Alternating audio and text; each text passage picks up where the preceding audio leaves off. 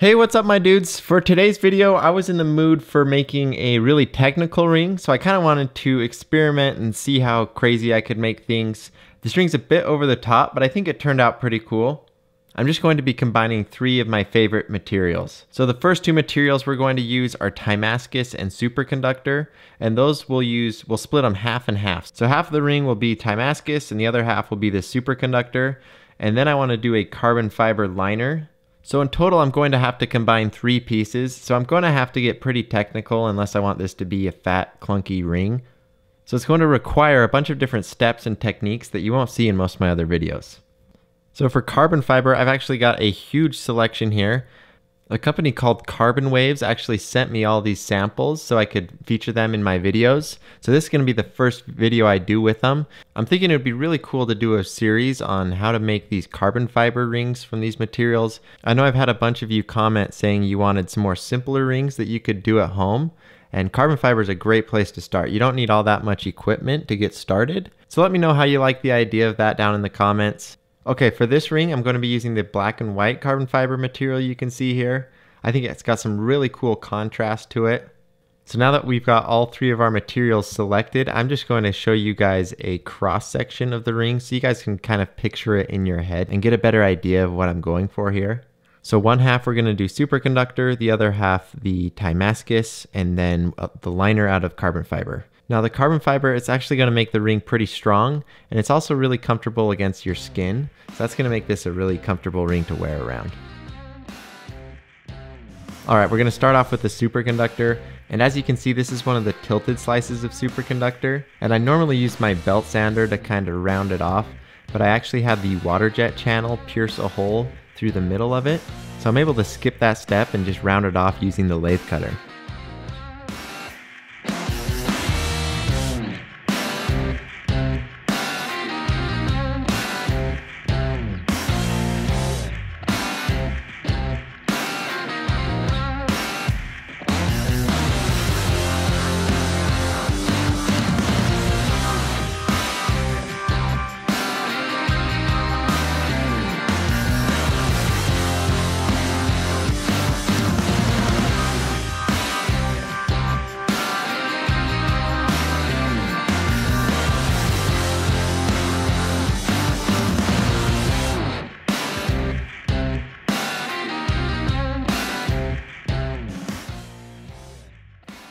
And then you'll see here I'm putting in a lip on the edge of the ring, and you'll see how I use this later. I'm actually going to press fit the Superconductor and the Timascus together. That way this thing will hold together better, and it'll also have a much more seamless transition between the two materials.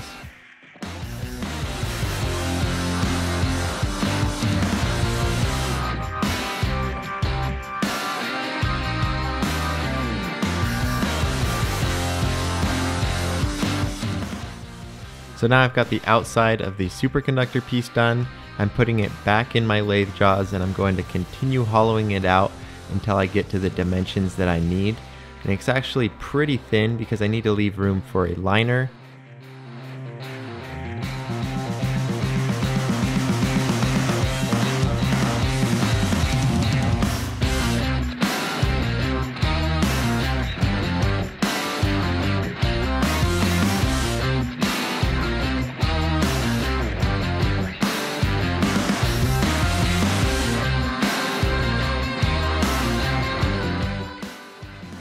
So we'll take a similar process here.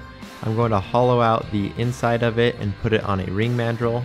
And then I'm going to trim it down until they have very similar outside diameters.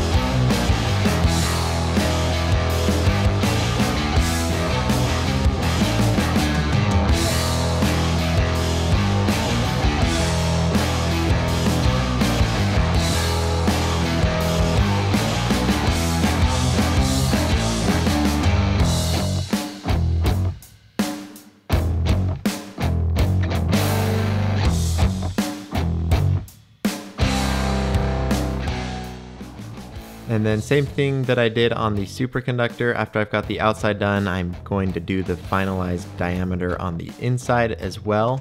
But then I'll be doing an extra step here. I'll be cutting a groove on the inside diameter. So I'll be able to use my 1-ton arbor press to smash these two together.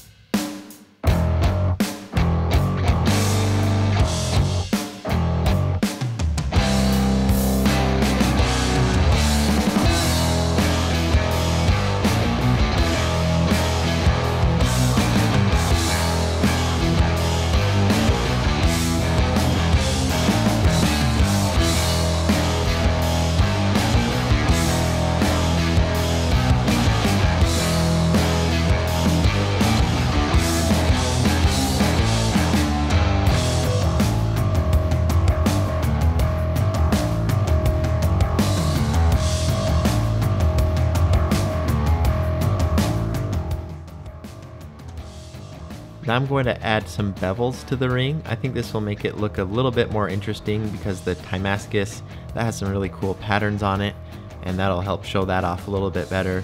And then same thing goes for the superconductor. It'll just expose a kind of a cross section of it a little bit better.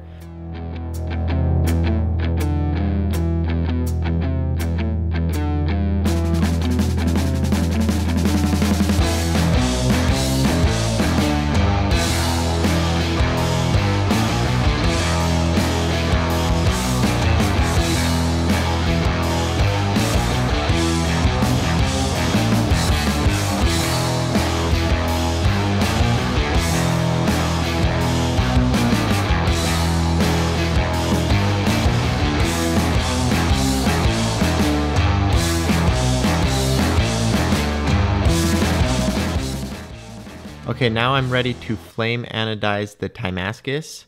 And it's important I do this now because if I add the carbon fiber liner to it, it will completely destroy the ring if I try to hit it with a blowtorch for that long.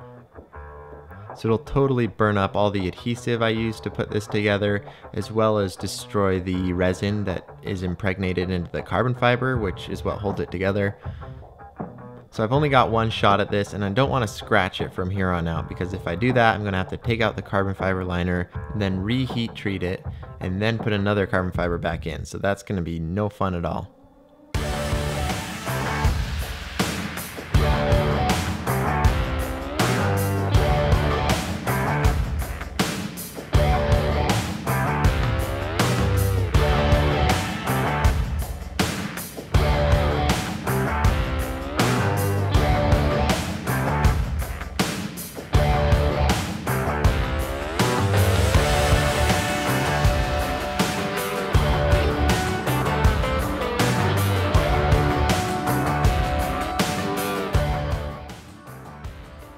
Alright, now it's time to add the carbon fiber liner.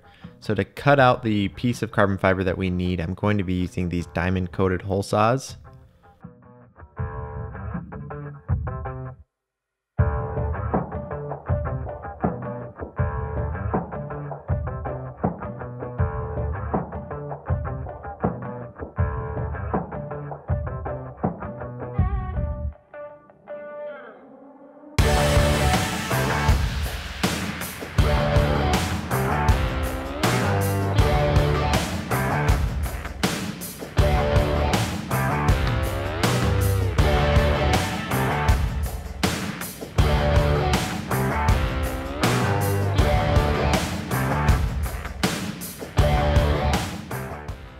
Now I've got the piece cut out and it doesn't quite fit inside of the other half of the ring, and that's good, that's how we want it.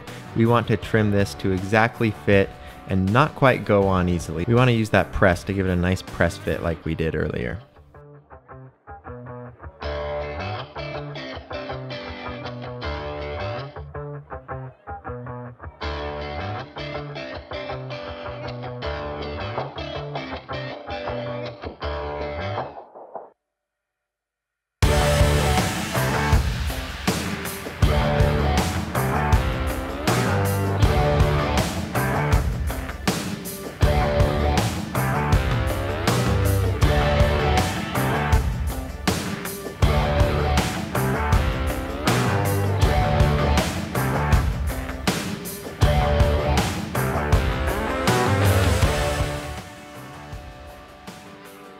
So sizing is pretty standard. The only thing I'm doing different is being extremely careful, obviously not to scratch anything. And then I'm also turning the lathe really slowly. So you'll see the footage is sped up, so it looks like it's going pretty fast, but it's actually really slow, and I've got my hand on my power switch for the lathe because I do not want to get my finger caught in here while this is spinning.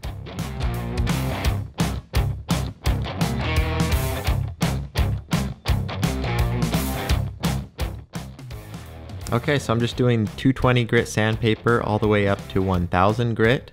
And then I'm grabbing two different paper towels. One has a medium polish on it, the other one has a fine polish, and that will polish up the surface of the carbon fiber. Make sure it looks really nice and glossy.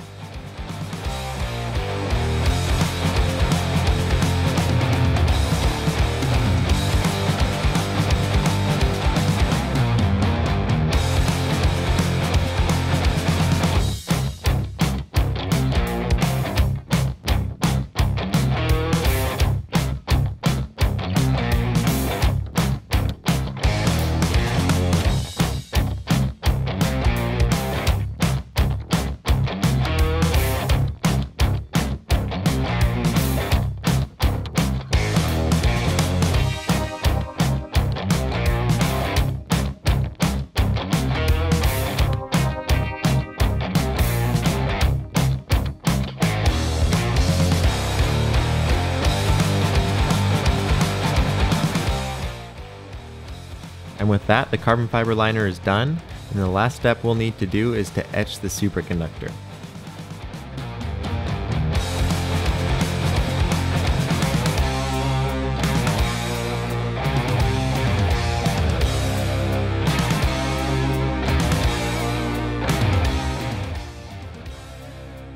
Alright, and here the ring is finished. Definitely be sure to let me know what you think down in the comments. This is a really fun ring to make. It was good to just get creative with things. I got to pick 3 of my most favorite materials, and then I also got to do a bunch of different techniques for this ring. So it was a really interesting ring process. It took quite a bit of time, but I enjoyed the whole process. And finally, I know I've been telling you in every video recently, but do make sure to go follow me on Instagram. I really like interacting with you guys and showing you what I'm doing on my day-to-day basis. It's a great way to connect with you guys where it's not just the once or twice a week videos that I do. And I'm also able to see and reply to most of your guys' comments because, to be honest, there's a lot less of you over on Instagram. And YouTube's getting to the point where I don't even see probably half of the comments. Alright, and for the 1% of you that are still watching the video at this point, I've got a secret surprise for you. So I want you to go to my Instagram and comment Chex Mix is the greatest snack food, period. It's the cereal taste that you eat with your hands. And I'm only going to do that for the first 50 people who do that. I don't want to get stuck following 1,000 or 2,000 different people in case this video gets a bunch of views. Anyways, hope you all have a fantastic Saturday, and I will see you on Wednesday, my dudes.